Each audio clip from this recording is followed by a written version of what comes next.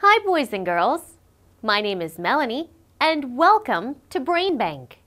Today I'll be your teacher. Now today we are going to read a really fun book together, and this book is called My House. My House. And the author of this book is Amy L.G. Now here on the cover of the book we can see a picture of exactly what the title mentions. We see a house. And so this little girl, we can guess that this is her house. She is showing us her house. Very good. Now here we have, again, a picture of a house. My House is the title of the book.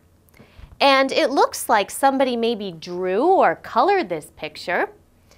It's a very nice picture of a house. Can we name some of the parts of the house? What is this right here?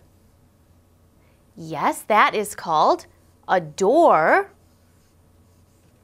And then we see three, what do we call these? Yes, those are called windows. That's a window. There are three windows that we can see on this house.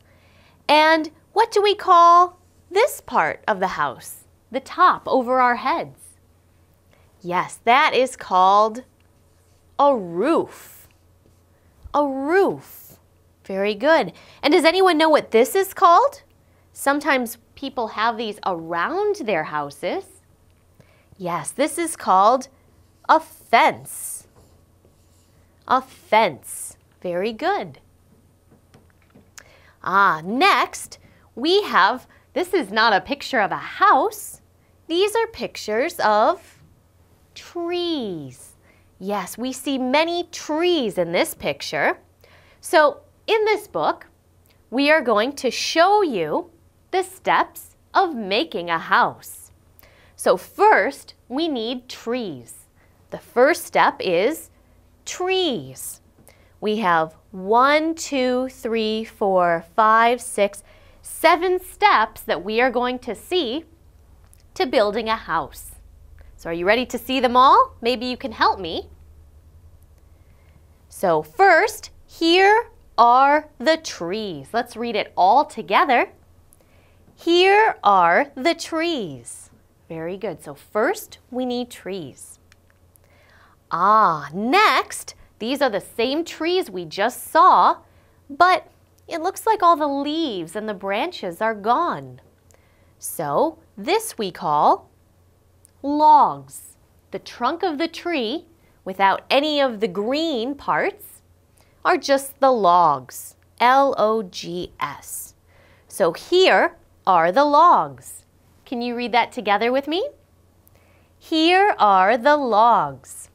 And what do you think we need logs when building a house? What do we need those logs for? Yes, we need the wood. We need the wood to build the main structure of the house. Very good. So now this is another step. Here we see, what's this big vehicle?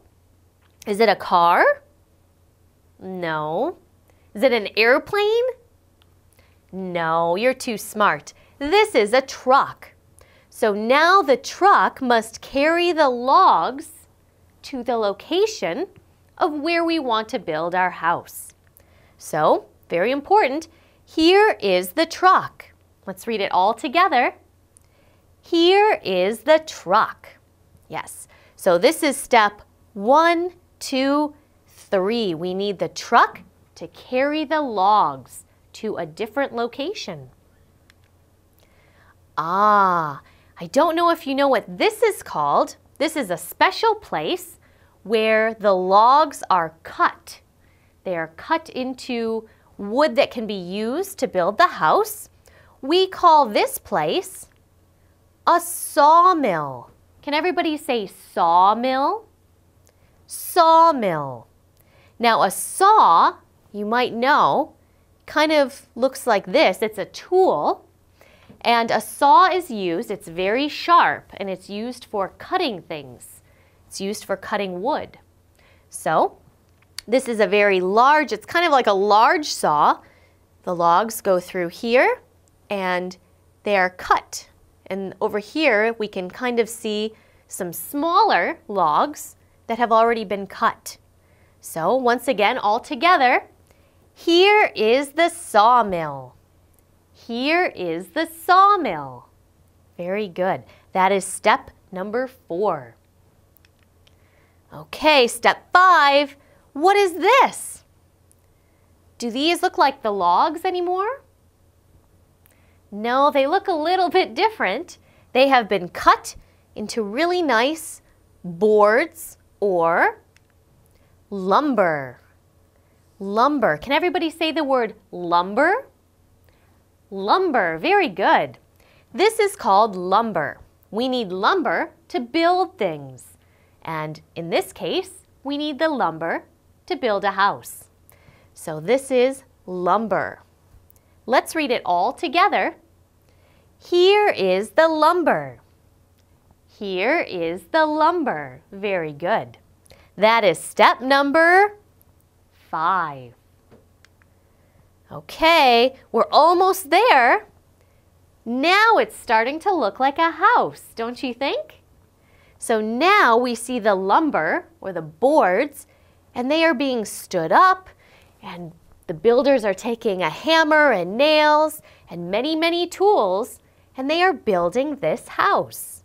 So, here is my house. Let's read it all together. Here is my house. Yes, so it looks like the house is almost finished, but not yet. Would you want to live in that house with your family like this? No, the walls aren't there, the roof's not finished, there's no door. Nobody wants to live there. It's not finished yet. But finally, we're on the last step. Yes. Here is a mom, a dad, 2 children. It looks like this is a family. And it looks like maybe that they live in that house. And that's a beautiful house, don't you think? I think those builders did a really nice job. So let's see what step 7 says. Here are the people who live in my house. Let's read it all together, shall we? Here are the people who live in my house. So yes, these are all the people that live in the house. They are a family. F-A-M-I-L-Y, family, and they live in this house. Very good. Did you enjoy today's lesson? I did too. And do you have a really nice house that you live in too? Well, that's good.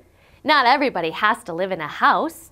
Some people live in apartments, or some people live in boats, or many different places. You don't have to live in a house to have a great place to live. So, once again, thanks for joining me in this story, and I'll see you next time. Bye-bye!